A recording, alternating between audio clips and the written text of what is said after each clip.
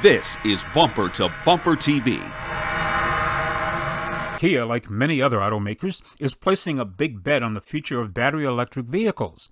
So, platforms like the EV6 have an appeal to drivers who want to be environmentally conscious and on the leading edge of personal mobility. The crossover comes in both all-wheel and rear-wheel drive configurations.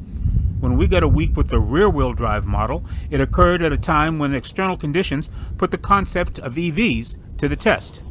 In January of 2024, there was a major cold snap across the United States, and it also became a test of EVs and how good their batteries really are under extreme conditions. In places like the Midwest, a weather front brought the combination of cold and strong winds together to create near polar-like temperatures. Other parts of the country also experienced colder than normal weather.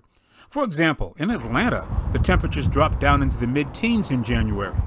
That was demonstrated in the EV6 when it was more than 80% charged. Now, it is worth noting that currently the temperature is 48 degrees. I have a range of approximately 232 miles with 85% charge. Last night, when the temperature was down in the 20s, and I hadn't even gone this far, I had a charge of approximately 93%, but only a range of 214 miles. For the record, the test car has a power plant rated at 225 horsepower and 258 pound-feet of torque. With a full charge, the range is supposed to be 310 miles. Lithium-powered batteries commonly found in phones or used in video cameras or in EVs all experience the same fate. Frigid conditions drain strength and life from these sources. In vehicles, it is much more noticeable with a diminished range. With the EV6, that problem was eliminated once the power plant had been operating for about 26 minutes. A solution is pre-treating these power sources for cameras and phone batteries. That's as simple as keeping them warm inside a building when not in use.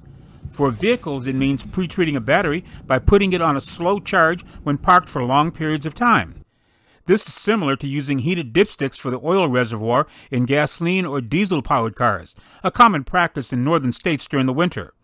For EV owners, this should come as no surprise if they bother to read the instructions in the owner's manual about extreme weather and its effect on their batteries. I'm Greg Morrison.